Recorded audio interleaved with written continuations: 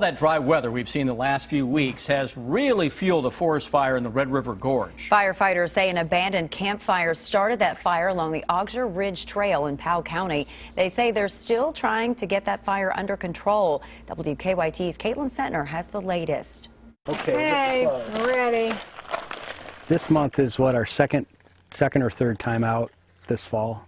Todd Williams and Elizabeth LaPointe drove down from Indiana to hike the gorge. Because the rain was coming, we were going to take the ridge today before it came and then go down into the valley. He's referring to Auger Ridge Trail. Fire seems to follow me around here. Where crews are battling a forest fire that has the trail shut down, causing this pair to reroute. Right here, we have to get here. We have to go back up this road here to the turnaround, and then it takes this. off that way. This is what officials call forest ground fuel. It's that time of year you can just feel that the leaves are really dry. It was actually burning in an area that burned 6 years ago.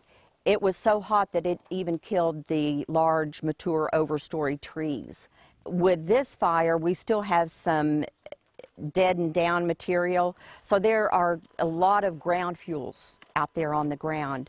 Officials say it was just the perfect storm. They think over the weekend some campers didn't fully extinguish their fire, and the dry and windy conditions caused it to reignite. I think campfires are kind of a famous American tradition, you know, with marshmallows and all that stuff, and that's fine, but you just have to be careful. Officials say to really put out a fire, you have to drown it in water. Stir, add more water, and stir again. For now, the fire is burning low. In Powell County, Caitlin Sentner, WKYT. And firefighters expect to be keeping an eye on that fire for a few days.